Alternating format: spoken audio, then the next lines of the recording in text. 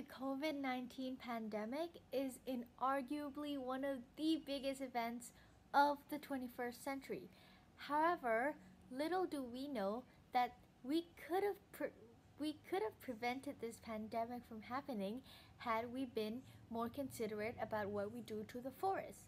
So firstly, if we protect the forests by lowering our meat consumption, then there will not be the COVID-19 pandemic in the first place because COVID started from people consuming meat. Moreover, when we protect forests, there's lower pollution, so it will be harder or slower for these viruses to mutate and spread. And thirdly, when we protect forests, we have better weather and better climate, and it makes it harder for the virus to travel.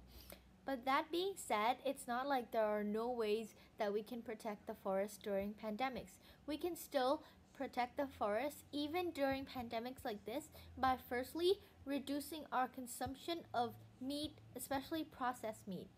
Going 1 year without paper saves 8.5 trees, but going 1 year without beef, just beef, saves 3,432 trees because trees don't have to be cut down for spaces to farm these animals.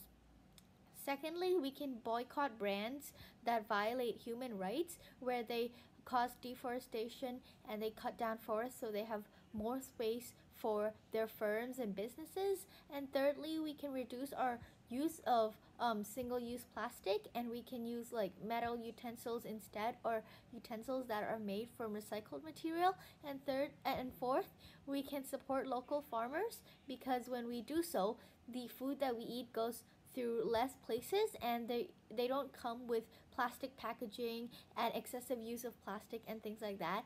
And it's actually very easy to protect forests, and you can do it all the time. And by protecting forests, we can help slow down or even stop the spread of this pandemic. Thank you very much.